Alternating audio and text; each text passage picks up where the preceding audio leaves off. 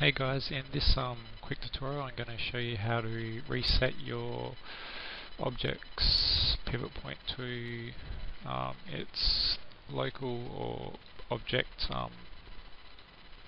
reset the pivot point so that it's facing in the right direction. So sometimes when you're working and you're modeling, you're going to end up with a pivot point that isn't aligned in the direction that you would like it to be aligned, like this object here.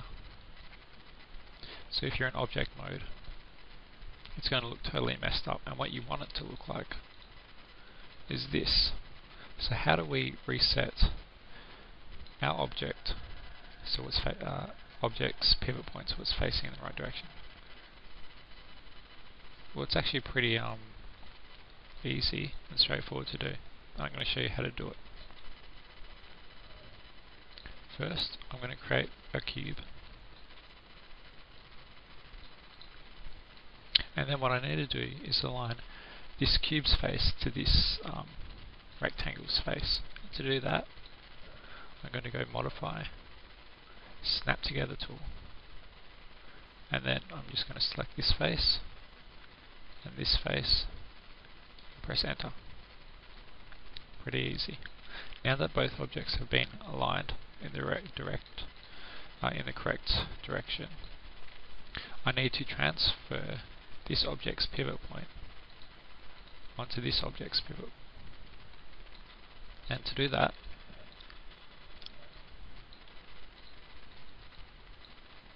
I'm just going to parent this object to that object. So I'm going to go Edit, Parent. Now when I select this one, they've been parented. Now that they've been parented, I need to select this object and go Modify, Freeze Transform. Now this object's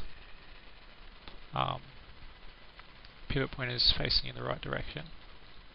Now it's just a matter of unparenting. And our object's pivot point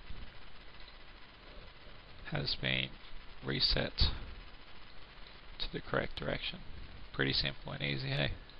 And I hope you guys found this useful, and please subscribe or like this video. Cheers.